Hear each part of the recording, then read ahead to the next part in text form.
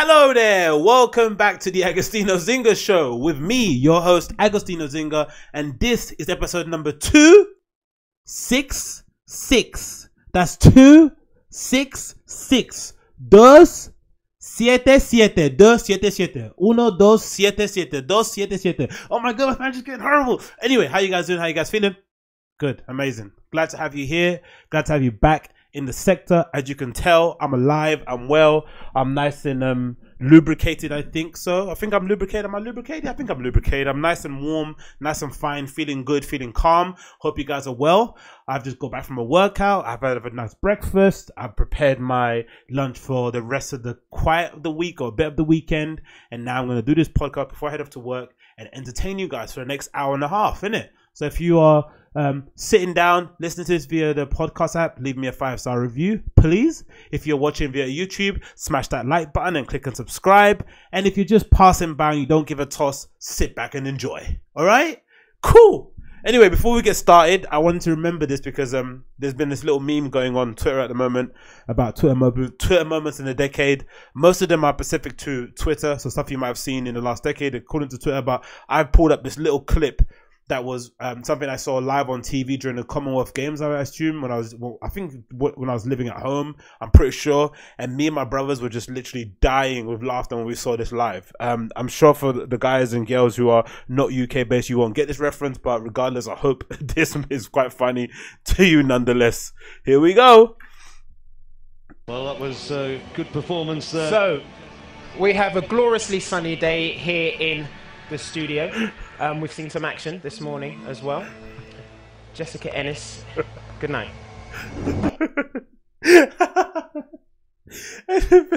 I know for some people that's not funny, but it's so hilarious. That was, to give you a bit of background, that's Otis Daly there, one of the BBC presenters, and which is a TV broadcasting station in the UK here.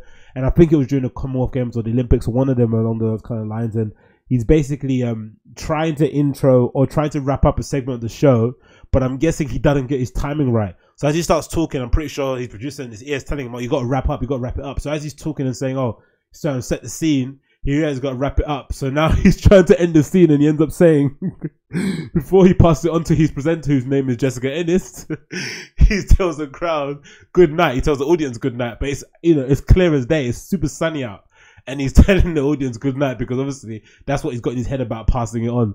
It's complete, absolute clusterfuck. The entire thing was horrible. I think throughout the entire day, he just had one of those bad days as a presenter. He was sitting alongside Michael Johnson, the world famous sprinter for the 200 meters. I think he set the record for that. And then I think it got so bad that Michael Johnson had just took charge. I remember it being the camera. Basically, they had 3 people in frame on the TV show. They had Otis Daly on one side, and then Michael Johnson and the other guest on the show. So usually it was another former athlete. And then whenever they were in a normal setting, Otis Daly would be sort of like setting the questions and then throwing them to the athletes, and the athletes would be looking at Otis Daly. But because Otis Daly was doing so badly, they had to just switch it and have the athletes just talking to themselves. Otis Daly will introduce a topic, and they'll just keep talking amongst themselves. I think I actually have an example of it here, of them just taking complete charge of the situation and not allowing Otis Daly to mess it up a bit as much as he already has, right? So I think this is it. Yeah, Michael Johnson taking charge. So, a very solid performance there from... So in frame, you've got the 3 athletes here, or the 3 presenters. You've got 2 former athletes on the left. I think the guy on the left here is the white guy who's, I think, was famous for doing the hurdles. And you've also got Michael Johnson in the middle. And then Otis Daly kind of sets the question. Michael, what does it mean for someone like him to come here and run a race like that? I think he obviously he just switches like over to the athlete, coming back and they just start talking to each other. Look, he is the defending. And they just start talking to each other, and no one, and they don't switch it back to Otis at all. Knowing inside, he's been training for 21 months, but he hasn't been racing as well as he could have for the first 5-3, and he knows. I love it, man. I absolutely love it. That's the one thing that actually got me. I got excited when I saw that. But anyway, plenty of stuff to talk about here on the news. I want to get into more stuff than I can shake a stick at, so hopefully you guys will stick around. Yeah, loads of streetwear topics. Today's going to be quite streetwear specific. I've got a lot of news that I haven't actually been able to kind of round up, so I'm going to try and get through as much of that as I can today, and then obviously tomorrow do the best that I can with the rest of the topics I have left over. So let's see and get right into topics. Let's not waste any more time and start talking about the things that I've seen on the internet that I think will be of interest to you listeners. Let's get this off the screen. Boom, boom, boom. Get that off there as well. Let's get this off the screen as well, if we don't mind here. Can we move off the screen as well, please? Yes, we can. Okay, what's first topic here? What do we have? Oh, okay, so an update on Fold. Again, man, bloody hell, it never ends with Fold, innit? They're always going through something. What you call it? Totally offering my support to them over the e-waves, over the interwebs, hoping those guys are holding strong and holding firm, because they're in one hell of a dogfight when it comes to keeping the license open. As I'm sure you guys are aware, Fold's been going through a protracted license dispute with the local council, it being Newham local council, due to a pending charge against two of the people involved in Fold regarding the equipment that was bought there. The charges allege that the equipment that was bought, I think up to 200,000 of it, was bought with illicit funds that came through money laundering or something on those kind of lines. Fold completely denies any wrongdoing and is vehemently fighting against it. But one of the founders of Fold, who was charged for the crime, has now been ordered to completely stay away from Fold, no involvement with it whatsoever, until they kind of run the actual course of the investigation. So it's all up in the air, but we got some good news previously that they were going to remain open pending the appeal, but now the license has been fully revoked. But you know, with the protracted state, with how things work in terms of licensing agreements, they can still appeal it now. So they've kind of put out another statement again regarding the whole situation. I'm going to put up here on screen. This is from Fold. It says the following. This is actually a picture, I think, from the back of the DJ booth, I'm pretty sure. Or the front of the DJ booth, sorry. The front where people stand next to the front, I'm pretty sure, into stage. But this was uploaded about 4 hours ago. And this is the following. Unfortunately, at yesterday's hearing, we had our license revoked, meaning that Fold remains under threat. Whilst this is hugely frustrating, we can and will stay open whilst we appeal this decision, which is awesome, because if you are like myself and you're looking forward to going to the Innovision's London Label Night next week on the 14th, is it the 14th? I'm pretty sure it's the 14th. Is it the 14th next week? The 14th? Yes, the 14th. I'm sure you guys will be happy about that. And for anyone also going to the 24/7 party with Resident Advisor this weekend, you're also going to be happy about that news as well. So this weekend and for the foreseeable future, it will be business as usual. All the support we have received throughout this difficult period, not only from our community, but from the diverse members of the creative world, will not go in vain. Once we continue to fight our corner, we are confident that our appeal will be successful and continue to defend ourselves. We are standing strong in the face of the continued adversity and are confident that the police and the licensing will conclude that we have not acted in an impropriety. In 1 year, we have built a hub, a home, and united so many different people from so many different backgrounds. We will not let that go. When we open the doors this weekend, we look forward to seeing all our Fold family on the dance floor. Yeah, man. I'm really bummed out about it. I hope they get it. I hope they get it sorted out. As I mentioned to a few people before, or on this podcast beforehand, Fold is the best nightclub in London, hands down. I don't think anyone else can deny that or contest against it. I think the fact that they were able to come in and basically provide everything that we've been missing in terms of club culture when it comes to the community side of things. I think the programming has improved over the last couple of months. I feel like they've kind of definitely hit their groove. They've got a lot of residents playing there now. They've got a lot of friends and family doing label nights. They're not trying to get the kind of, the big blockbuster names to kind of fill the space. And I think the family and friends are doing a good job of basically promoting it, which is helping, because I think they had a bit of a weird period after the first party where they were kind of trying to get the big names to kind of fill the venue, but it wasn't quite working. And the friends and family didn't really know of it too well. But now they sort of hit their groove. And I guess in my experience, I've kind of seen that it's kind of got bigger just through word of mouth. Obviously, videos like mine can help, but people just proselytizing about it over social media has helped. But it goes to show just how much of a gap there was in the market for a place like Fold, a place where people who are interested in dance music, interested in electronic music, can go and sort of like whittle down kind of waste the day away or night away. Dancing to amazing music set by amazing DJs in a completely safe space. And if you're familiar with any of the club kids that go there, you'll know that it probably is the only place in London, maybe apart from Cause and a few other places, that are able to embrace, the freaks and the geeks of the industry that make it so special. So we're hoping that this appeal goes through well and they're able to succeed. I have a strong feeling that it will, and I have the strong feeling if it doesn't, that all the good work they've done now on the scene, someone will come forward and probably propose them an idea of maybe co-partnering in a space, or acting as a front, as a face for us, for a venue that is unoccupied at the moment. I have a feeling of it. Same with the Cause. I think the Cause had the same sort of thing. I think the people that were, I think even they mentioned it previously in another article that one of their neighbors found their, one of their recent spots that they're now paying another lease on. So I think with Fold, all this goodwill they've got out there, I think someone will recognize it and see how important it is to the local community, and will probably offer them a solution. But I'm hoping this original site, the one that I went to for the first party, the one that's in the heart of Canning Town, again, for me, it all comes full circle. I'm from Canning Town. My mum still lives there now. I see her mostly every other weekend. To have a nightclub like Fold in the area that I grew up in, an area that, for the most part when I was growing up in, had no sort of like electronic dance music scene at all, is great to see. And also to see the kind of abundance of people, like I said, all the weirdos hanging around Stratford and hanging around Canning Town and making it interesting, has made that whole area just like, get a new lease of life. So I really hope they hang around. I really hope the appeal is successful. And for anyone that's supporting Fold, or anyone that's a fan of Fold who hasn't been there yet, definitely check out the Resident Advisor Night that's happening, I think, this weekend at Fold. And obviously the Innovision Label Night, which I'm sure the tickets are sold out on, but I'm pretty sure you can probably get them at the places like Ticket Tannoy and other little resale places. But definitely go to Fold this weekend for the Resident Advisor Night. Support those guys and girls, give them your love, buy some drinks at the bar, put your stuff in the locker room, and just generally be there, innit, for the stuff that they do. Where's the event? I'm pretty sure it's this weekend, innit? The London 24/7 thing. Let me see if I can find it for you guys. Oh, it's actually it's on a Saturday, actually. It's on the 7th. That's the same day as the boxing. So definitely go and check those out. This is a night happening at 4 this weekend. Resident Advisor 24/7 London. It's there. Tickets are still available now. The description of it is for the first ever London edition of our 24/7 party series. We've brought together a lineup that's a love letter to the UK rave and London club culture. Come down to Fold to take part in a 24-hour multifaceted event across the venue's never before seen spaces. You can sit in on the panel discussions, broaden your knowledge in workshops, stumble upon secret raves, and much more. Get stuck in.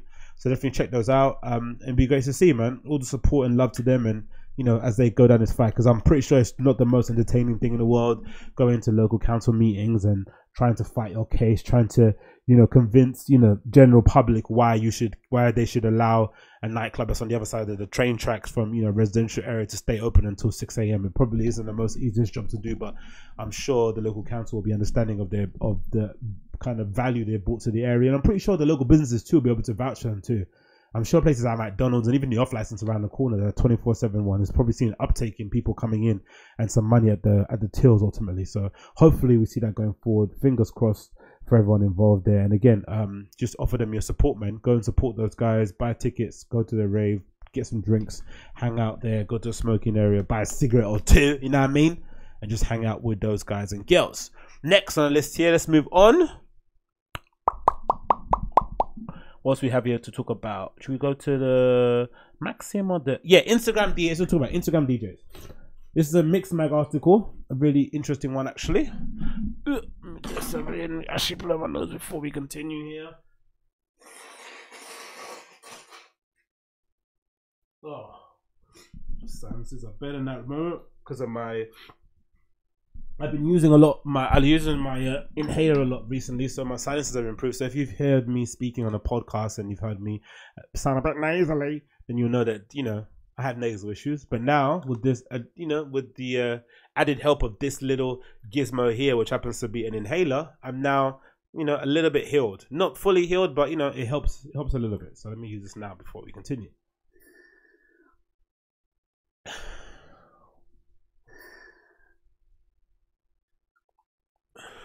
Okay, there we go. Done. Ready to rock and roll. So, Mixed Mag, I've got the series of articles they're putting out, I think, to tie in with maybe the Christmas thing. Is an advent calendar? I'm not too sure, but it's a little article. Let's have a read of it. I haven't really checked it out, but I thought the headline was pretty interesting. Let's have a read and see what we think of this. The article from Mixed Mag titled "How Instagram Has Changed DJ Culture," which I don't know it has. I'm still grappling with it, actually trying to work out what works best for me, because I've always found that the DJ Instagram thing works when you're like pretty established and you might have a full crowd in front of you, and you also might have some hangers on you know, some, you know, groupies hanging around the DJ booth who could help you out by doing a video. But when you're on your own playing in the pub with like 10 people in it, it's quite hard to, like, you know, prop the camera up and make yourself look like Armin van Buren. Do you know what I mean? So it gets a bit redundant doing it that way. There's only so many pictures or videos of the mixer you can take before people start thinking, why aren't you pointing that thing upwards? Why aren't you pointing at the dance floor? Because no one there. But anyway, let's continue with this article. How Instagram has changed DJ culture. Work camera flash, how DJ cameras have changed DJ culture. Since launching in 2010, Instagram has had a disruptive impact on dance music. Wow, it's been a decade of Instagram. Madness, isn't it?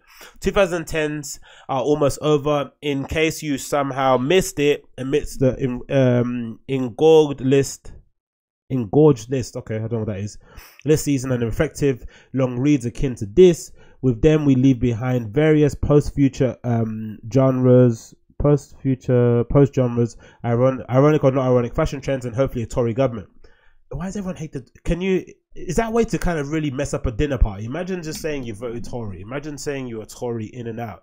Imagine saying you like that Priti Patel woman. Is it Priti Patel? Is your stepmom or something? Would you get kicked out of a house party if you did that? Maybe, innit? Bloody hell. Being a Tory in the UK is hard. Anyway, a deluge of launches, innovations, and cultural renovations have emerged this decade, including Instagram, which popped up in late 2010 and has spent the ensuing 9 years wrapping society in multiple ways. Our newfangled I gram, therefore I am motto has led to the birth of influencers, meme accounts, and URL fandoms from cultural hotspots and more excitedly remote locations, plus an onslaught of multi-hyphenate artists. Much to the delight of brands, naturally. Instagram has grown to become a lucrative tool for money-making means across the creative industries. These days, DJs and producers can essentially market PR and create editorial content all via their phones. Career boosts from a packed tour calendar to more press coverage to wider audiences are available to them if they navigate the platform with what would be deemed a successful approach. To some, it comes naturally. For others, it's a result of a wily planning driven by an increasing acceptance that it isn't just music that does the talking, of course. And I think you've seen that happening a lot in the stand-up world. I think I always kind of talk about stand-up because, of course, I listen to a lot of stand-up comedy, and I will hopefully in the future, maybe next week, do my first stand-up comedy set sometime soon. Next week I'm gonna put out the new Reefer or in the universe. I have to do it next week and not be an absolute pussy. But I take a lot of influence from it because I think they have also been grappling or wrestling with the idea of self-promotion, because in a comedy world it's probably looked down upon more so in the maybe electronic music world. Self-promotion is the big thing. People are all about the jokes, all about the stand-up. They kind of wear the fact that they've been in it 10 years plus on their sleeve, they tattoo it on their chest, they put it on their hat, they will tattoo on their face like 6ix9ine tattoo or something. Do you know what I mean? Like, they're really proud of the fact that the years they put in. So the idea of circumventing it or quote unquote cheating by posting stuff on social media isn't a way to go. Now it's sort of changed. I think a lot of comedians are realizing that if you've got 10 years in the game, it's only going to add to your appeal if you're also able to promote yourself and the fact that you've been in the game for so long via social media. You're sort of leaving money on the table by not using it. The electronic music world, I've kind of seen a weird divide. I think for the most part, it's weird to judge because for the most part, the most successful DJs, the ones that are making the most money, like commercially, are usually the ones that are pretty heavy on social as well. The ones that are possibly the ones that are the cult favorites, or the ones that are the DJ's DJ, that kind of person, they're not that heavy on social media. Like, I think of someone like a DJ Hell, right? I don't think he's going to be posting his arms out wide in front of a DJ crowd anytime soon, but he's well respected in the DJ circles. Someone like a Gerd Janssen's a similar example. I don't think he posts Peggy Goo type videos on Instagram of that like. So it's quite hard for up and coming DJs to judge, and it's quite hard also for other people to compare themselves against, because where do you fall? Do you fall in the DJ Hell line where you're going to get booked regardless of your leg because it's mostly based on your legacy? Or do you go full frontal and quote unquote really haul yourself out on social media and really throw it in people's face, remind them day in, day out that you're a DJ, you make music, you buy vinyl, you like fashion, you're a DJ. How often do you do that before it gets too much? Similar to like people that work out, right? Gym workout people, like how far do you have to go until you start to feel cringe? Or is it more of a question of like, it doesn't matter how far you do it, the way the algorithm works, people are not going to see every post that you upload. So and plus you're not trying to convince your friends that you're a DJ. You're trying to put it out there in order to kind of gain new business. I'd assume that's why you're doing it, right? I'd assume most people that are posting on social, especially DJ wise, are doing it because they want to get some new leads. hopefully put out the image that they're, you know, that they're a big person in the scene. The article continues. Take the rise of Peggy Gou. Oh, just spoke about her now, for example. But be it playing to the crowd's adoring, swaying fans, designing clothes either collaboratively or for her label, Kering, kicking back wearing designer clothes in selfies or front row at Fashion Week. She's curated her feed to portray Peggy Gou trademark the brand in order to offer a desirable content and aspirational appeal for both her fans and the brand she chooses to work with. On October 2018, Peggy teamed up with Instagram for a behind-the-scenes style video hosted on the platform's official feed and filmed in Amsterdam during ADAD in a move that highlights her interest to do more and share more via the platform.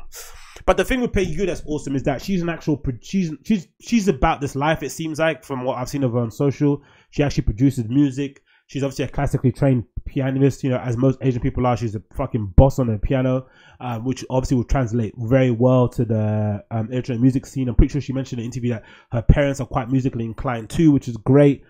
Korean background, you know, raised up or kind of, you know, come to prominence in London and Berlin. So loads of interesting influences there. And she just seems unashamed when it comes to posting on social. She's very a matter of fact about it. Sort of similar to like a Style Bubble. Was her name Style Bubble? What's her name? The Asian girl from London that I find really annoying, but it's really good on social media.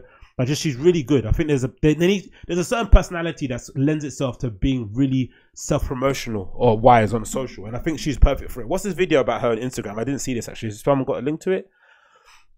So this is a video of her with Instagram film. What is it? Behind the scenes look at what she does. Okay, during ADE for last year. Let's see what this sounds like. Oh, I love her outfit.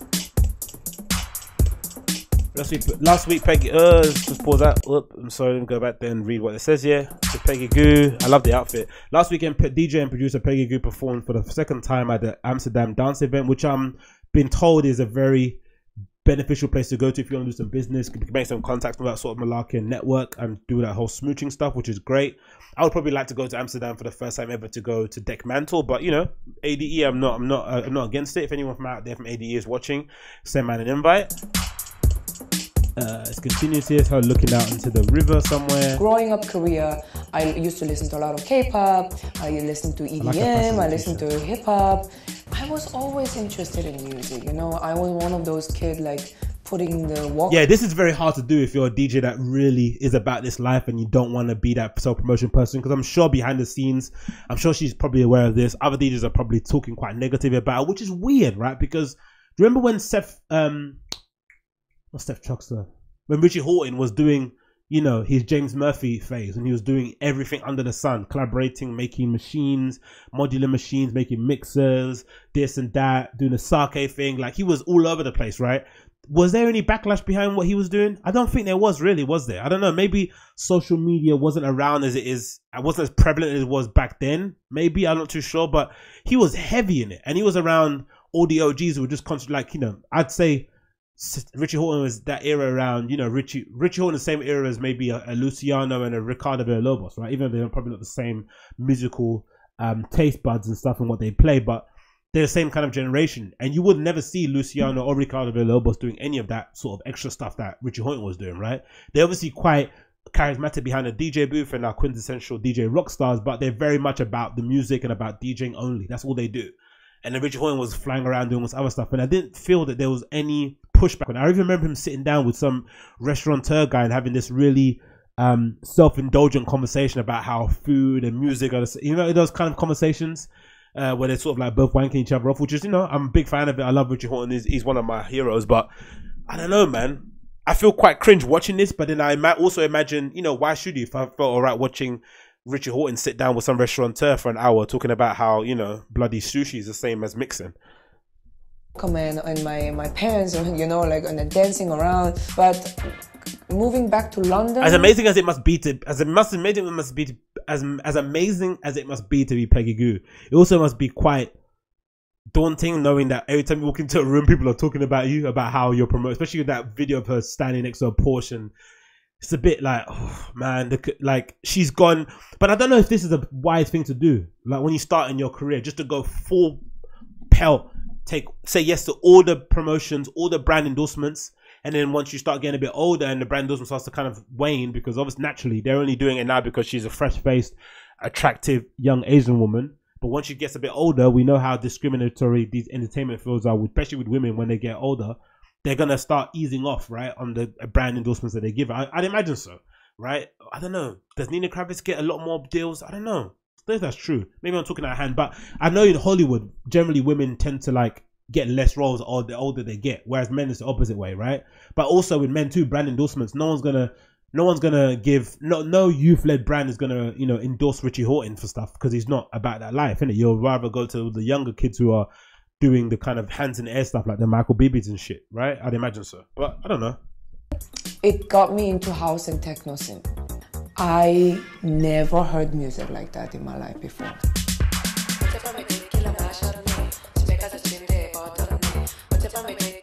I also like how open she is about stuff, right? She discovered stuff recently and just got obsessed by it. She doesn't make up this story that, oh yeah, my dad was, you know, had a EP on Hard Wax back in the day. You know, those kind of dumb stories people always make up that, you know, obviously lies. She just like say, look, I think she mentioned something about her parents being music inclined, but it had nothing to do with her electronic music career. They wanted her to be a classically trained pianist, and she went off and did her own thing. She dropped out of uni and just started, you know, immersing herself in the culture. I like how honest she is about that sort of stuff. Anyway, let's go back to the article. This is a bit boring, isn't it, really, to watch this, but you can check this out yourself. Let's go back to the article and we can go from there. For DJs on the rise, the platform and the brands that prioritize Instagram can help further their career thanks to social media's viral potential, which allows both the artists and their posts to be quickly shared and viewed by a global scale, relatively short periods of time. But by projecting the inside of a club to the world, an inverse effect is happening with some DJs adapting sets to appeal beyond the dance floor.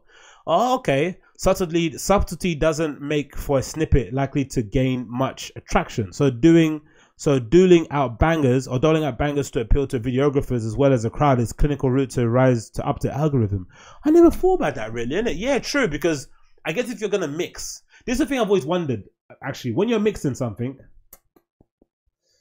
What else? Yeah, when you're doing a mix and you're playing in front of a crowd and you've got an Instagram thing you want to post, when do you decide to do it? Do you do it when you're about to do a really tight mix? Because when I'm in when I want to do a tight mix, I'm very much in the zone. I'm concentrated. I'm making sure that I'm not clanging. I'm making sure I got the EQs right, that I'm hearing the monitors okay. I'm making sure that whatever I'm mixing, people are starting to like, and it's not kind of clearing the dance floor, right? You're not really trying to focus on the camera. You're not trying to give your finger. You're not mixing. It's hard to do it at the same time unless you get one of those braces that you wear.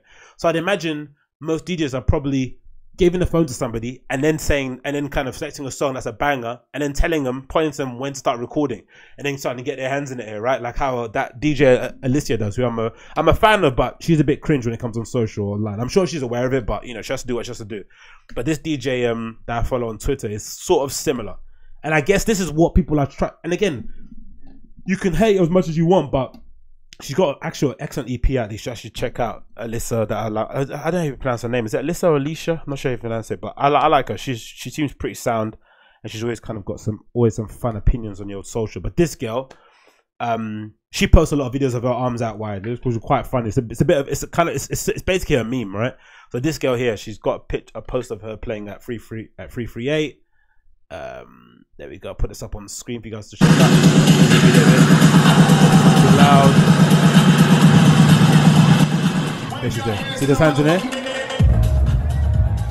So that sort of stuff. So do you have to give somebody the phone when that's playing? Like, there's no other, you know, because how do you know, like when you're starting to mess around the field, someone's already got the phone, or do you get your friend to just record you for ages and then when you go back home you just start clipping it and cutting it up? I don't know, but it's interesting, isn't it?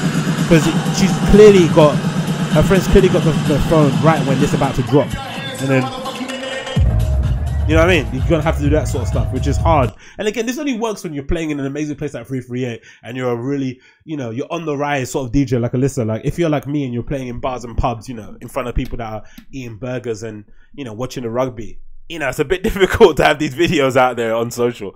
It continues. Let's go back to the article. That's not to say that these viral moments are always forced. There has been many positive outcomes arising from clips of killer DJs wholeheartedly letting loose. A Samurai co-founder of Manchester label Club Night Swing Ting offered his take. He suggests that while there can be some pressure to create them, They can have birthed the creators of other great acts, calling them a mix of both force and positivity, of both forcing and positive rediscovery. Okay, cool. Plus, this guy, Swing Thing says, no, what's his name? Samurai says the following. Plus, it's cool to be able to see footage from sets that you maybe didn't see previously from around the world. This also means that gatekeepers have to take notice of the DJ or promotion that's doing their thing regardless. For example, an amazing DJ doesn't just remain a local secret anymore. That's true. That's part of the reason how I discovered a lot of my songs, a lot of my tunes, a lot of my heroes. I used to always, I've told you before in the beginning, when I've really got into Ricardo Villalobos, I'd spend every weekend basically following his career, following his basically gigs on RA, and then going on YouTube and typing in his name and whatever venue he played in, and then doing like upload date, kind of, you know, the search history. And then I'd basically try and find clips of people recording his sets in the clubs, and usually they're recording his sets mostly because of tune ideas. But some of the times I'll be able to get the song and kind of Shazam it while listening to it on my laptop. So a lot of the communication through clubs I got was through those little clips. So I'd imagine it would do the same for a DJ, right? Imagine if a clip you got goes viral on like a T for Techno Twitter handle page or one of those other meme accounts on social media, on Instagram specifically. That would take you from hero to zero really, really quickly. So I'm all for it, man. Former Mixmag Magger. Okay, Hover Sounds co-founder and certified international star Shireel is one of those amazing DJs who blew up at the beginning of the year thanks to a viral success of Boiler Room stream revealing her talents behind the deck. So of course, yeah, that's the one that the guy pulled up the song up for her, right? The tune, and she got pissed. She's since signed to an agency and played high-profile gigs across Europe and the US and drawn attention from the likes of Virgil Abloh, who clocked the post circulating on social media and reached out, and Cheryl, Hover Sounds cohort Narnia. Okay, what's this clip? Is this the clip that they've got on here? What's this clip? Someone reached out. What did they reach out about? What did Virgil reach out to about? Okay, here it is, right? So this is the clip, I think. Okay, cool. I don't want to get taken off, but that's the basic clip. You're basically seeing of her going crazy behind the decks, having fun. Big up Shireel. And Narnia is another name utilizing the platform to both document her career movements while also being, you know, social. Since her career kickoff, she's used her Instagram as a blog or portfolio of sorts to document her career moments or projects she's proud of. It's a good form of self-promotion, she said. If you want to see what someone's up to, like where is Narnia playing next, who's on the next radio show, who's going to be released on a label, you know that DJ and artists who are most likely to use the platform. So let's see her. There's her Instagram there. What's her name? Nania. I'm not sure who Nania is. Who's Nania? Nania, who's this person? In sessions with Nania. Okay, cool. A girl that's probably playing some cool club music, yeah? Do your thing. Let's continue with the article here. It's a sentiment that Bangface Weekender founder Jameson Acid agrees with. Instagram almost fully replaced the old forms of promo like flyers and posters and forums. The aim is still the same, to spread the word organically. Social media generally works well for music events because people plan most of their social time there. If a mashup of memes, throwback, nostalgia, enticing rave shots and colorful promotion videos are your jam, look no further than Bangface's profile. The festival's grid is filled with smartly curated, wholly on-brand series of images. Okay, cool. We go there. There's a clear method to madness, even Bangface's case. This all follows the logical pattern. Each event will begin with lineup info, then the fancy dress theme, and which can go in many directions. Then you have the photos and videos and set recordings from the parties. But it's not for everyone. It shouldn't have to be. You don't need what? You don't need an article to tell you that. Take music-based producer Ski Mask, who's doing more than fine. I think we can all agree. Receiving universal acclaim for his latest album, Compro, which I can recommend you check out. I saw Ski Mask actually play in Mixed Garage actually a few weeks ago. That was really good, including placing 2018 best album lists on Pitchfork, RA, Fact, and our own. But even he sometimes feels the pressure. Does he feel the pressure? Ski Mask? Okay, fair enough, man. Nowadays, as an artist, he says you only need to look around once, and you see 99% of the other producers or DJs using platforms like Insta. Because it makes you think that it's necessary to important to succeed. Of course, like I said, cult heroes like Gerd Jansen and DJ Hell aren't using Instagram as much as, you know, a Peggy Goo and a Nastier is. But, you know, I think for the up-and-coming DJ, you probably have to just decide where you want to go. I think that's the whole premise of this article. Where do you want to be? Do you want to be Armin van Buuren? Do you want to be, you know, Carl Cox and stuff? then maybe you might have to utilize Instagram in a different way. If you just want to be a cult favorite and have the ability to tour all your favorite clubs that might not necessarily be the, you know, arenas or stadiums or massive festivals that somebody like Amelia Lenz does, then probably don't do that sort of stuff. But if you want to be Amelia Lenz, you have to look at her Instagram and see how social she is, see how active she is on social, and just have to ramp it up the same way. Based in your own way, of course, but you have to do that. And you know, it's the only way to do it. You can't. I don't like the thing of like pointing and hating at those people when you kind of want that success yourself. I think you have to decide what you want and then kind of work backwards, I would imagine. So he says, this Schema says, Schema cites the example of artist Helena Hoof as a good example for those who still cultivate a huge fan base and attract mass crowds despite the lack of online presence, admiring her focus on her craft and interest away from social media. Elsewhere, the rise of phones on the dance floor debate might have come. Old man shouts at the cloud for talking point. This transpires in various forms for the dazzle of the camera flash. Okay, it's a pretty long article and it's keep going on and on and on and on and on. What's the conclusion here at the end? Let's see. Okay, it goes without saying that Instagram will continue to play a part on the dance music world with and without visible likes well into the 2020s, well, at least until we all hop on the next platform.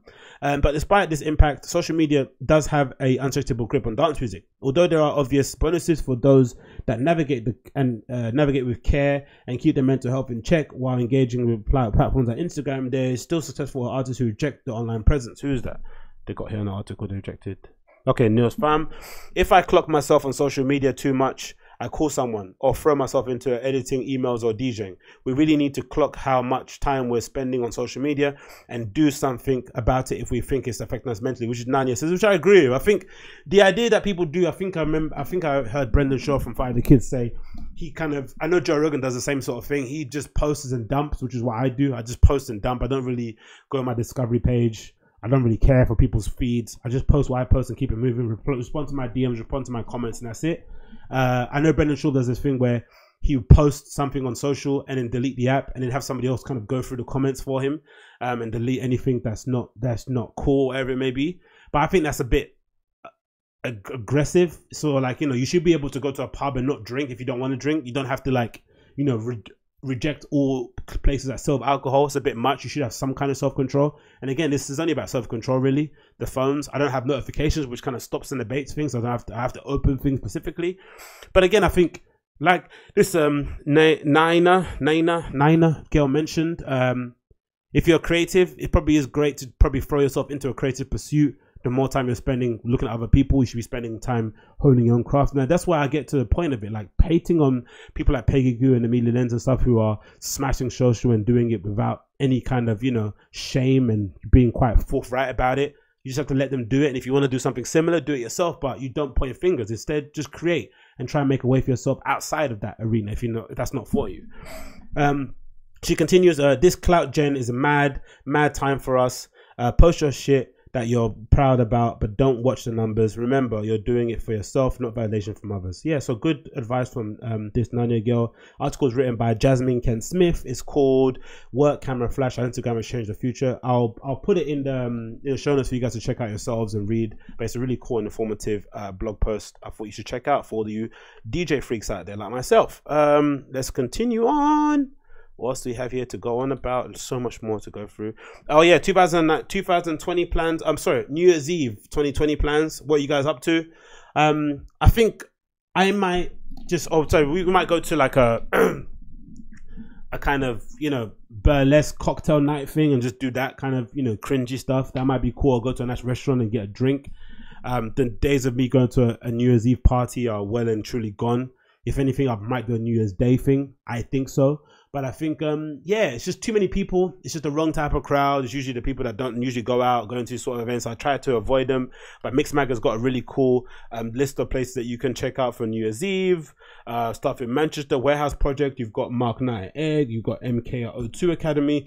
Patrick Toping playing in Edinburgh. Hannah Wants at Ministry of Sound, Cafe Mambo, Ibiza Classics at McQueen London, Eskimo Dance at O2 in Leicester, wow, Pleasure Hood, Move D, XOY, which would be awesome. You got Percolate at E1, Warehouse Project again, All Day London, and Ellen Alien at E1 again. So definitely check out the list. I'll put it again in the show notes for you guys to see. 11 Essential New Year's Eve raves.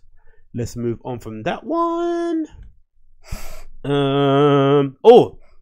I found this brand that I thought looked quite similar to Phoebe Philo, and just got me thinking about what's going to happen with the new Celine's out there. It's called Katie. Is that how you pronounce it?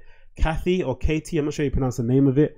But I just found it because they've just released their pre-fall 2020 collections. I quite like pre-fall. I know it got a bit of a bad rap, and I know most designers probably are fed up of pre-fall because it just adds more work to their schedule of their already, you know, hectic schedule. If you're a fashion designer, you're essentially designing, what, 6 collections a year or some shit, not including all the collaboration, all the personal branding and kind of white label stuff that you might do on a side.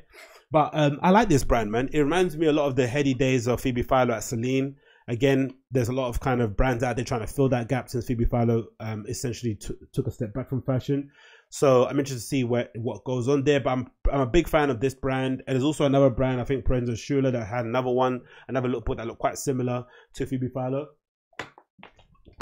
Celine, but I just wanted to quickly go through this and show you what I thought was cool about it. They've got a little review here from a lady called Emily Farah on Vogue that says the following: that poplin button down and crystal embellished real tulle dress can both be recognizable Katie and pretty remarkable.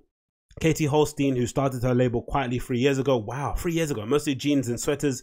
Chalks it up to Katie being more about feeling than just a single item, which I love. I love those kind of brands. I kind of feel that with Our Legacy now. And even Acne is the same sort of thing. It's less about, you know, Acne started off as a jeans company, and now they've kind of morphed into this behemoth magazines, consultancy, just all around bad boy label. And you get the feeling like Acne just goes in completely different, like, no two collections are ever the same. They all go completely different directions, similar to like maybe a J.W. Anderson or even stuff he does on Luebe. Sort of got a similar sort of vibe. It's got a feeling towards it. I feel very, you know, there's something tangible that you can kind of feel in your hands. I love that sort of thing. Instead of it being just, it's like when Rick Owens described how he makes clothes. He just puts fabrics on models and just kind of basically forms it around that. There's less sketching. It doesn't illustrate at all, he said, right? There's no illustration. It's all about feeling. It's all about touching and moving stuff around and, you know, practicality and stuff and all that malarkey, which I'm a big fan of. So yeah, 3 years ago. So big up this woman, man. Kat Holstein. Amazing, man. Chalks up to Katie being more than a feeling than a single item. You know, a cashmere sweater is Katie thanks to its plush texture and rounded sleeves. A silk blouse, obviously Katie because of its deep cuff and strong shoulders. That tulle dress is Katie because it's made out of finest tulle and because it's cut in a romantic yet grown-up silhouette. Holstein doesn't do logos or meme-enabled trends, but that hasn't stopped the brand from going viral. We wouldn't be reminded of Katie Holmes' cardigan and cashmere bra. Oh yeah, cool. I'll show that in a minute. That outfit was super beautiful in September. So this is the pre-fall collection from this brand called Katie, which I'm a fan of. Again, I keep mentioning the name Katie. But it looks beautiful, man. I really love it. I think this is a really cool thing. It even made me like kitten heels, which I absolutely hate kitten heels for the most part, but they look incredible in this lookbook. So you've got this lady here for the podcast listeners sitting down wearing a red, is it velvet? Is it suede? I don't know what it is, shirt, button down. Is that maybe the tulle button down I mentioned in the article? Maybe it was, with some black trousers. Again, most of these lookbooks I like to kind of look at just because you get to steal styling tips and color combinations. Because, you know, I'm horrible at that sort of stuff. So if you're having a bad day and you don't know what to wear and you're kind of blocked, definitely check out a brand that you like. Go through their lookbook or runway collection. You will find some stuff that you might be able to do in your wardrobe. Obviously not the same look exactly because, you know, that brand is the brand, but you'll be able to get some styling tips there. So yeah, some good looks in here overall. I love the shoot. I love the actual photography itself. This amazing white dress is amazing. Film photography on a white background. The model's just fairly plain looking, a parting, you know, a little middle parting there, minimal makeup, and just incredible styling on it. Again, these kitten heel things, wherever they are, look incredible. They look like something your nan would wear, but she made them look very modern and very chic. I love the cuffs on that blouse there. Of course, they look beautiful, and even this as well. This little dress, I'm sure that's the tulle dress. Is that tulle, right? Very nice, man. Very romantic. Very emotional. Those sandals look beautiful. Look at something my uncle would wear, but in a very chic way. I'm a big fan of everything that's in there. Again, so a lot of Phoebe Philo for Celine influences there, which I'm sure she probably took aim from. And again, like all good brands, isn't it? If you're a girl and you're quite handy with your pattern cutting, or you have a good vision and you like Phoebe Philo and Celine, why not get into fashion designing? Why not do this for yourself? Do you know what I mean? And put your name on it on the inside. It must be quite cool. Wake up in the morning, looking into a label of your blouse and seeing your own name there, right? Of your own brand that you're kind of producing now. Yeah, just incredible styling. I loved some of the poses here. Really cool stuff.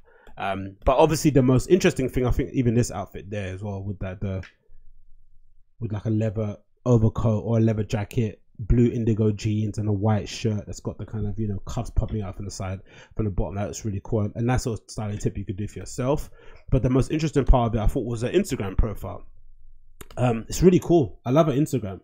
Very, very cool. It paints a good image of the brand, and yeah, it's just a very nice Instagram profile. I love everything about it aesthetically. I love the boxes that she uses here. It's that container for into office and seeing her new shoe boxes going out, which look really cool. I love some of the stuff that she's showing in terms of stuff that she's coming soon with. This little tassel jacket that reminds me of something Vivian did previously. She looks, and again, like most good brands, the designer of the brand herself looks pretty cool. I think that's her hair, right? Yeah, I like it. I like it. I like everything about it. And the most interesting part about it is this image, which I saw is what made the brand go viral. Is an image here of Katie, what's her name? The girl that used to go out with Tom Cruise. Katie Holmes, wearing this cashmere cardigan and bra set. She made a bra that's a cashmere bra, mate. You know how flossy that is? It's sort of like a boob tube. Has it got a strap on it? Yeah, it's got a strap down the side. It looks absolutely gorgeous. Like, how good does that look on Katie Holmes? Like, chic as fuck, innit? Look at that. Just putting her hand up, getting a cab, doing her thing. And I wonder what that bag's from. The jeans fit perfectly. Perfect amount of jewelry. Hair pulled back. Some nice shades. Just epic style, innit? Absolutely love it. So yeah, check them out if you're that way inclined. If you love a bit of Phoebe Philo and you miss her in the scene, definitely check out what Katie are doing. I love her everything. She met Barack Obama, which is pretty cool. No, she didn't. Someone else met Barack Obama, but they're wearing her outfit, which is great nonetheless. And again, just some great images of the brand itself. That's her there, right? The actual founder of the brand. So yeah, check it out, man. This woman seems really fairly awesome. 3 years ago, the label launched.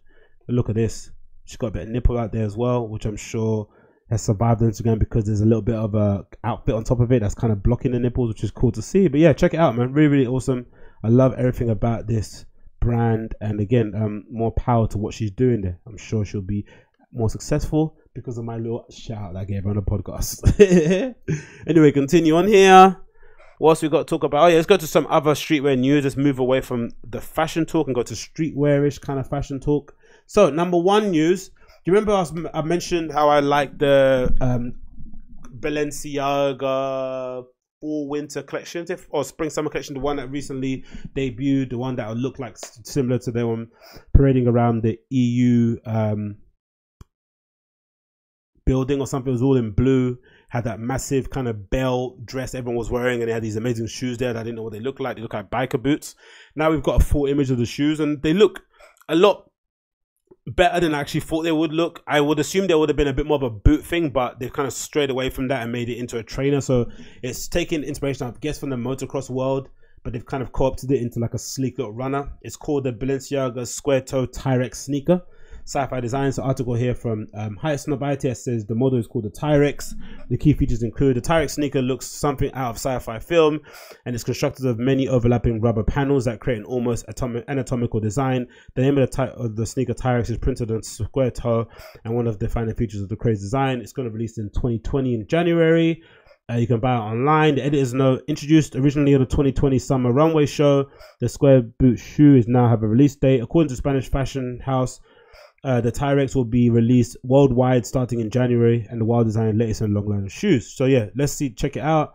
I love the look of it. Again, as the article mentioned, loads of overlapping panels, and just looks very interesting, very dissimilar. This is what I want to see more on fashion houses when they're making sneakers. I want to see something that doesn't look like any other sneaker brand. It's annoying when these sneaker brands just go to the Nike archives, Adidas, Reebok, Asics, Puma, whatever they may be, and just dig into their archives and basically make their version of an already established boot or established shoe. I want the fashion industry to take as much time as they do in clothing, or as much inspiration, as much varying levels of sources, and apply that into footwear to make it more interesting. Because nowadays the shoes from sneaker brands, especially stuff like you might see in Saint Laurent, whatever, just like, you know, they're just co-opting Jordan brand shoes and whacking their own logo and hiking the price up, which isn't fun. It's not interesting. Stuff like this is more interesting. Even if you don't like it, it just looks different than what it's on the market at the moment. So it comes in this neon green, neon yellow sort of colorway, an all black, triple black colorway with like a little gray accent at the back, and then you've got this sort of like faded combination of like silver and black. That's again taking inspiration from, I guess, the motocross world. So they probably took an idea from a jacket somewhere and basically implemented that into like a boot, into a shoe. Probably is quite good for a motorcycle jacket. I imagine it's probably quite padded on the toe, and yeah, it looks interesting, man. I quite like it. It's got a little bit of a heel on it. Give you a little bit of a height if you're that way inclined. In general, just a very interesting shoe overall. I like it, man. And just see what it's going to be priced at. I'm assuming something in the high 500s. We haven't had a Balenciaga sneaker yet that's been under 5, innit? They've all been around that kind of price range, so probably shouldn't expect any different from this shoe. But definitely keep an eye on that if you're that way inclined. I'm a big fan of the shoe. I like what they're doing there. That's one. Let's move on to the next one. What else we want to talk about on here? What else we got here? Oh, we got some Jordan brand news. So I mentioned yesterday or the other day that the Dior Jordans I'm not really a big fan of. I think they look a bit meh.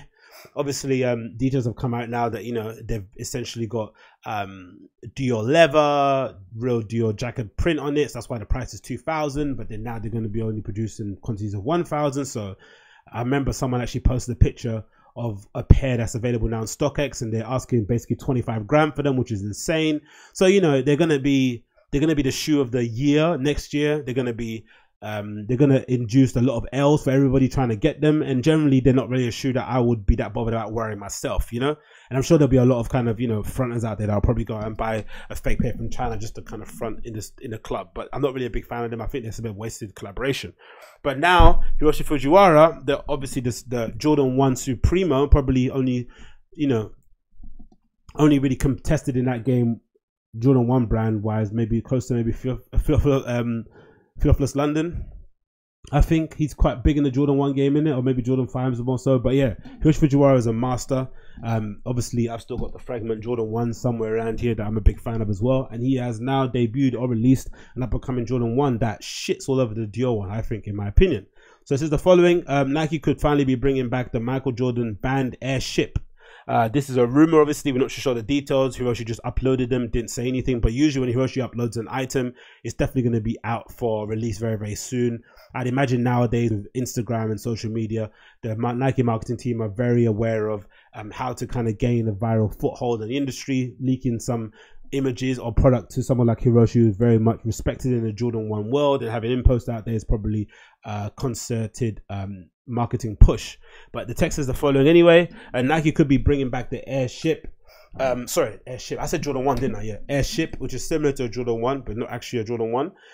The sneaker worn by Michael Jordan during his rookie season, before the Air Jordan 1 made its official debut. This rumor comes following the images shared by by Fragment Design founder Hiroshi Fujiwara on Instagram. So I remember I had a pair of Airships that I sold once. I remember maybe at Crooked Tongue's sneaker fair thing they did in Nike Town back in the day. I'm pretty sure I had a pair of. I'm pretty sure I did. Like a black and neon colorway, kind of. Anyway, the Hiroshi debuted 2 colorways: a red and white pair, and also a pair that's got a white reverse on it as well. It looks beautiful. They remind me of an all-court mid. Again, probably in my opinion a better version than a Jordan 1. I like the paneling. I like that they look a bit more chunky. They're not as a slimmer silhouette as the maybe Jordan 1, and will probably suit my big chunky feet a lot more. The images shown in the Hypebeast, this Hypebeast article says the following. The images shown a large Nike box with half and half design below, containing 2 sneakers, which I'm sure would be similar to the Defining Moments pack we saw maybe a few years ago from Jordan brand, the ones where each basically shoe added up to 23, I think, or something along those kind of lines. And I remember I had the 4 and the 13, was it? One of them, I forgot which one it was. It was the 4 and the 11. So not 4 and 11, what would it be? The 4 and 9? I don't know, wherever my maths is. So I remember that was kind of the package they did together, and they were like $300. So I'd imagine they'll probably do the same thing with this, where it'd be like a big massive box you'll get, and they sort of fold up together, and you can make it into like a little case in your room. One is the aforementioned Airship, while the other one is a red and white Jordan 1 high that comes in the OG hang tag used in 1985. With the Jordan 1 high turning 35 next year, which is why we're seeing loads of Jordan 1s popping out. Edison Chen's got one. Obviously, the Dior's having one. Loads of people, other people probably get one too. I'm surprised Don C didn't get a Jordan 1 collab, considering the work him and Kanye did in terms of bringing back that retro and making it, you know, basically famous again. I'm sure Jordan Brand won't give him the probably the credit they deserve, but Don C did a lot for the Jordan brand, man. Especially the Air Jordan 1. I wonder if they want to give him one. Or even someone like a Nick Terche. He used to rock Jordan 1s all the time, innit? The Diamond Supply dude. Blah. With the Jordan 1 turning 25, it looks like the swoosh could be bringing back the Airship as part of the anniversary celebrations. At this point, it's an open secret that Nike Air Jordan was never really banned. Instead, it was actually the Airship, the sneaker Jordan wore before the Air Jordan 1 that the NBA fined Jordan for wearing. MJ wore the Airship early in his rookie season 1984. The Airship did not adhere to uniform regulations due to its color scheme, caused the NBA to fine Jordan every time he wore the games during the games. And there we go. We got two shoes here. We've got the Airship PE and we've got the 1985 Air Jordan 1 on either side with the different logos on it. Okay, it's one box together. It doesn't fold up, which was pretty cool. I like that. One side Airship, one side Jordan 1. Nike, of course, has never openly admitted to this being the case, though the brand has acknowledged Airship on its official timeline of Air Jordans. It's already been rumored that Nike will be dropping a true to the OG Nike Air Jordan Chicago during the NBA All-Star Weekend in Chicago next year, which I'm sure Don C will probably be involved with that one, so it would make sense for other historic moments and stories associated with the sneaker to make a comeback.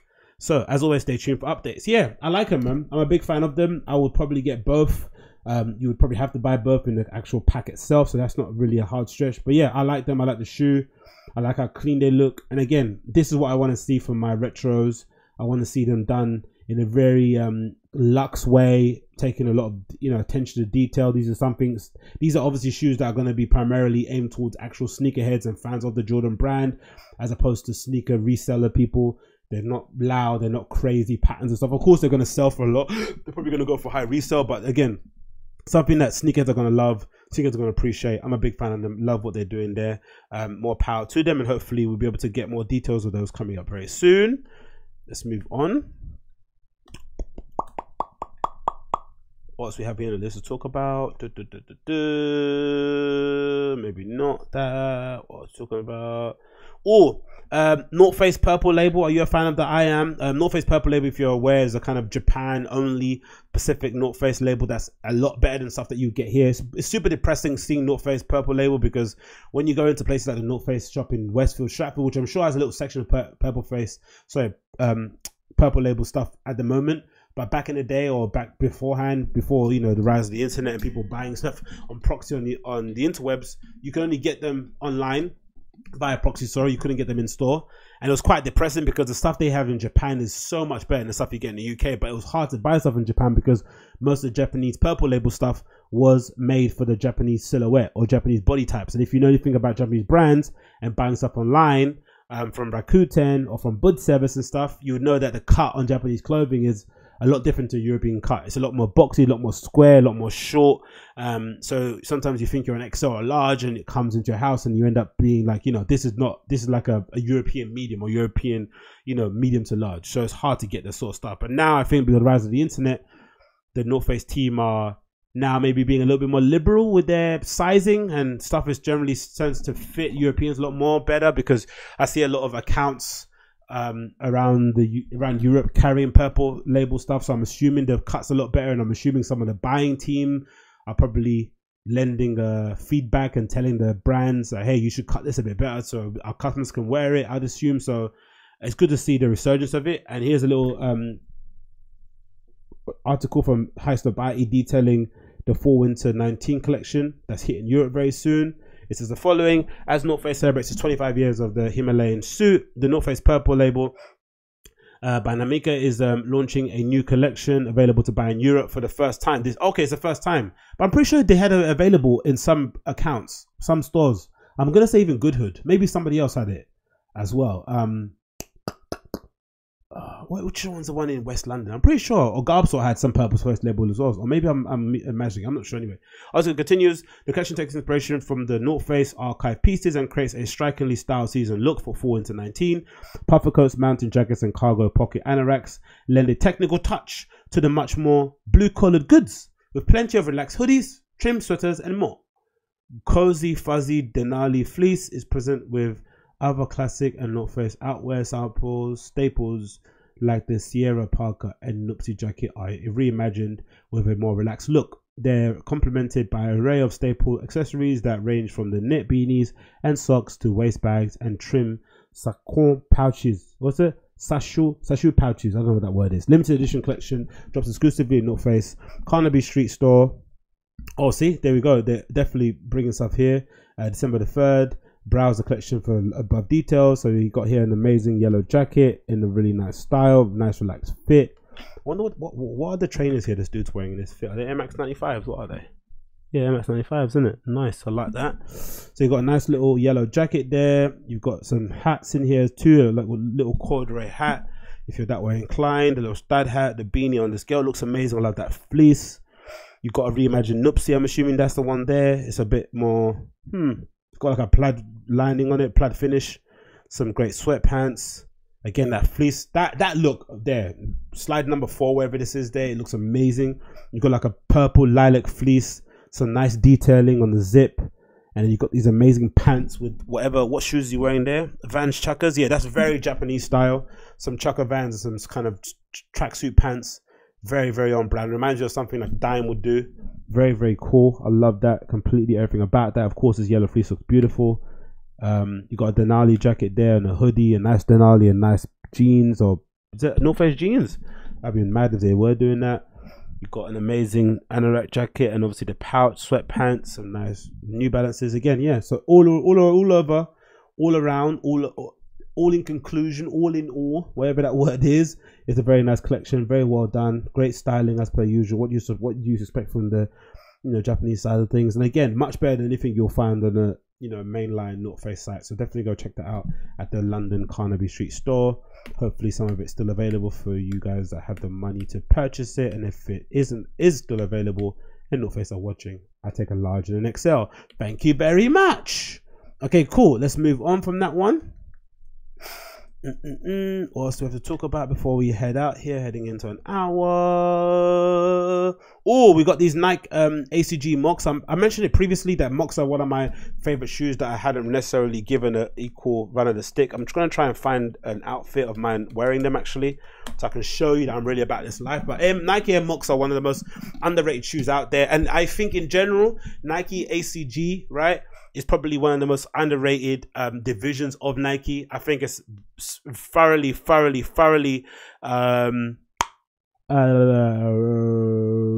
underexposed, underexploited, underused. People don't pay too much attention, and I guess like all Nike archive pieces, especially stuff that people are not aware of, it's just going to take one cool person, I don't know, someone that everyone likes on social media, a Luca, an ASAP Rocky, an ASAP Nas, a Neon Connor, a Young Lord, wherever it may be, right? One of those people are going to have to come out and wear some ACG piece to kind of get it sky high.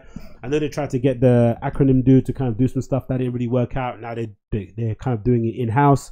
But ACG hasn't really taken off, and I'm not sure why. But it's honestly one of my favorite divisions of Nike. And one of my favorite pieces from there is the Moc, right? The Nike Moc. It's a weird shoe. I think it was inspired by a potato or some shit. I remember the designer saying something about it's inspired by the potato, and I'm a big fan of it. I wore it for many years when I was very much interested in sneaker culture. I had this brown pair here that I've got here on screen. I'm going to upload it for you here. That's all the OG way colorways. You've got this sort of like stony colorway. You got this nice mud color and a black colorway. I had a black and this sort of stony colorway that I had for a while that I used to wear all the time. So much so that I'm going to show you a fit of me actually wearing them if I can find them on my Flickr account. Do you remember Flickr? Yep, still got mine. See if I can find them here. I've got saved in my albums of all my outfits from back in the day, which is quite cringe, but you know, it is the way that it is. Where can I find my what did I wear today post? Where is it? I've got a whole album. Yeah, I've got 59 photos of me wearing outfits, nearly 260 pictures of me wearing clothes, right? And some of them are going to contain an Air Moc, I'm pretty sure. Let me see if I can find some of the swaggy outfits I wore back in the day. Oh, I've got an ACG here actually that I'm going to show you that you might like. Where is it? This is an ACG 2. What was that? That's the Arrivederci, isn't it, right? So I've got an Arrivederci shoe here that obviously I'm showing you from 2008, uploaded on Flickr. Amazing, epic content over there. And then let me see if I can find a mock. There's an image of me wearing a Nike mock, I think with like a Hiroshi Fujiwara Nike sportswear jacket thingy that I had. I'm pretty sure. See if I can find it. Let's go back to the album. Let's scroll down. See if I can find that picture of me wearing the mocks. I think it's one of my favorite shoes, and the shoe that I wish I could kind of get back into now, but I don't really wear that sort of style anymore, so it's hard to do it again. But let me see if I can find it here. I had absolute swag back then, and I was always flossing me. So here's the image of me wearing the shoe. Woohoo! So this is me wearing the Air Mock. I've got what's the hoodie again? That's from that's one of the old Hiroshi Fujiwara brands, but a very Japanese inspired outfit, as you can see here from the picture. I've got a nice sportswear raincoat on and a nice t-shirt underneath, some jeans rolled up in the Air Mocks with my socks showing. Got a good enough t-shirt, good enough fleece, Arrivederci showing there. Yep, I was all about that life. Obviously Nike Air Stabs there and some other stuff I was wearing. But yeah, I'm a big fan of Nike Air Mock. But they're going to bring it back, right? They're bringing back the Nike Air Mock, and they're bringing it back in a different sort of style. Something that we haven't seen previously. It's sort of like a weird North Face sock thing. The shoe that North Face did. It's here on Heights Nobiety. I'm pretty going to show you on the screen. So this is the Nike ACG new Mock 3.0. It's for the campsite recovery and casual days in the city. And I prefer to wear stuff like this than sandals. The sandal thing I'm not really a big fan of. So it looks a little bit like the North Face thing that you might have seen, the kind of shoe that they have. Let me see for a local image down below. The key features of Nike ACG Mock 3.0 features an asymmetrical upper for easy and on and off, as well as a footscape inspired chassis with a Nike Solar Soft cushioning. Okay, so it's got so it's different from the Mock. It's got a footscape sole, essentially without the laces. It's not really a Mock, is it really? Do they call it a Mock 3.0? Okay, it's a bit of a hybrid, isn't it? I'm not really a fan of hybrids. Anyway, see, let's go again. Editor's note says the following: the Nike SCG will soon be releasing the latest iteration of the Mock, which originally released in 1994 for campsite rest and relaxation. Similar to original Mock, the 3.0 is outfitted with a simple upper and soft sole and sneaker incorporates the new footscape inspired chassis with Nike Soul Soft cushioning. But I still like the OG, man. I think the OG is better, innit? That's so nice, right? That compared to whatever the 3.0 looks like. They should have just updated that upper with the footscape sole. I would have quite liked that, and then maybe with the same sort of tread at the bottom instead of having that weird sort of like. Let me go back to where is it? Over here, right? Let me move this over there. Yeah. Where is it? Instead of having this weird sort of like overlapping flat thing, right? I'm not really a fan of that. I think they should have just done that upper with that sole, would have probably worked better, and the similar tread, and again with the swoosh in the front, just looks a bit weird. Releases in cheetah print colorway, exclusive at Union LA and Japan. Nice tie in there in terms of I like the fact that they're releasing shoes at specific stores that would probably be more receptive to actually buying the shoe. That makes more sense as opposed to like flooding these all over size and Offspring and stuff. You know, general customers aren't probably going to wear these unless they're on sale. But again, I prefer the OGs. I think the OG looks a lot more better. I would probably soul swap. If somebody could soul swap those with a footscape sole, I'd be super down for it. But yeah, that's a new version of the Mock 3.0. It looks probably better from the side, innit? So imagine that on the side. So this one, like this image there on the side with that sole, that looks super cool, innit? I reckon. But yeah, again, I'm not really a fan of hybrids, and I don't like the fact that they kind of essentially took everything away from the Mock that makes it special and just turned it into like a tent on your shoe. But again, you know, I'm glad they're at least going back into ACG archives and trying to bring back some of these iconic shoes that I think have been undervalued in the sneaker industry at the moment. I quite like the other colorway actually. That's quite nice, and the all black one's really cool. I think so. This one there, that looks pretty nice. But yeah, check it out. It's going to be out when? December 9th at Union LA and Union Japan. So check it out if you're near those places and like the shoe, of course. What else do we have here? I'm going to talk about that. What else we got there? Oh, it's like Rocky wore a big suit at the Fenty show, innit? That reminds me of some of the Balenciaga bits and pieces people are doing. I'm sure you guys have seen it already, but this was during the, what award ceremony was this? So this is a picture of A$AP Rocky wearing the suit. It's a bit puffy. I thought it was Rick Owens at first because he's been head to toe in Rick Owens the last few days, but it's actually Fenty. I'm not sure why it's all puffed out. Maybe it's because it's got some pile lining on it, similar to this Balenciaga over fleece thing that I have. Maybe it's a bit puffy inside. I'm not sure, but I like the cut of it. I like the fact that it's got this sort of velvet lapels on there. The buttons, of course, the shape of it. I love the trousers. It's very in tune with what he's wearing on his feet. The Rick Owens Geo baskets. No, they're not Geo baskets. What are they? Ramon, sorry. So the article from Hyperbytes is the following: A$AP Rocky's humongous Fenty suit sums up a year in wild formal wear. When A$AP Rocky turned up at the Grammys and wearing a flamingo pink Loewe suit back in February, he set the tone for what would prove to be a curious year of the men's footwear front. Formal wear front. I'm not sure if he's setting the tone for everybody. Maybe it's people that read this site. Over the last 12 months, we've observed pop culture's biggest tastemakers execute all styles of suits in myriad of creative ways. I quite like the bigger kind of comfortable double-breasted suits that you're seeing a lot of the people wearing in Petit Umo and stuff. A bit more relaxed, it's less skinny. I think there was an era where everyone was wearing spray painted basically tights in terms of their suits, but now there's a bit more of a boxer fit, a little bit more loose, a little bit more fun. The fabrics look like you could just wear the suit all day long. You can probably roll up your cuffs and play a bit of football, put them down and go to dinner, take off your jacket and do some push-ups. You know what I mean? They look really comfortable, so I like that.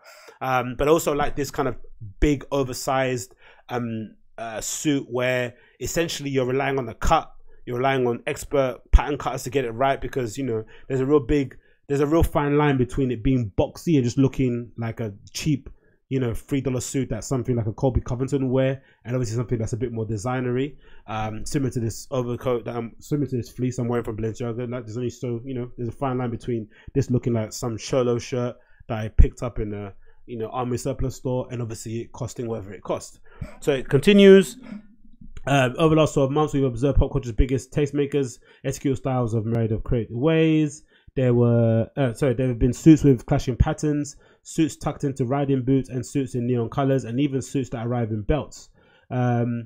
At the same time, there's been a resurgence of tailoring as Haile Semen's inexorable influence as Celine begins to reverberate on a lot of guys. A special mention must go to Drake, who remains unwavering in his commitment to looking like a gangster or whatever. The oversized suits also popped up frequently with Marc Jacobs. At last night's British Fashion Awards, Rocky again took relaxed tailoring to the extreme, stepping out on the red carpet in Rick Owens sneakers, and a rapper's bellowing custom two-piece Rihanna new Fenty line was less than Tom Ford and more David Bryan.